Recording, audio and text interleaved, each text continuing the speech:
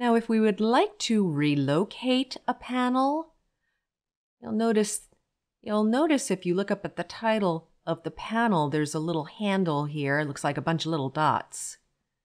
You can see it in several different places.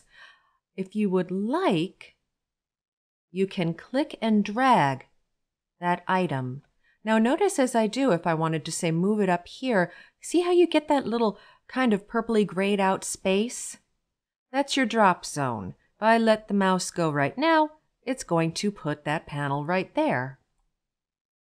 And you can see here it is. Now if I click and drag and move it to the side instead of in the middle, you see there, it's going to move it to the side. But not only has it moved it to that side, it has actually created a new frame, which I can add new items to if I so desire. Now if I'd like to move an entire frame, then I simply click and drag from this opposite end, and you can see I've moved my entire frame.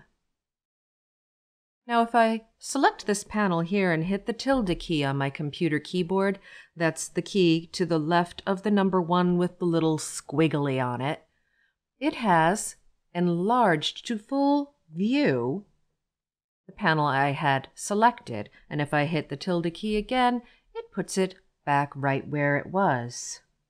Another helpful bit of information is if you go up to the Edit menu and go down to Preferences and select User Interface, you also have the ability to control the brightness or the darkness of your screen, or go back to the default. And of course you can click and drag and resize the panels and the frames any way you'd like.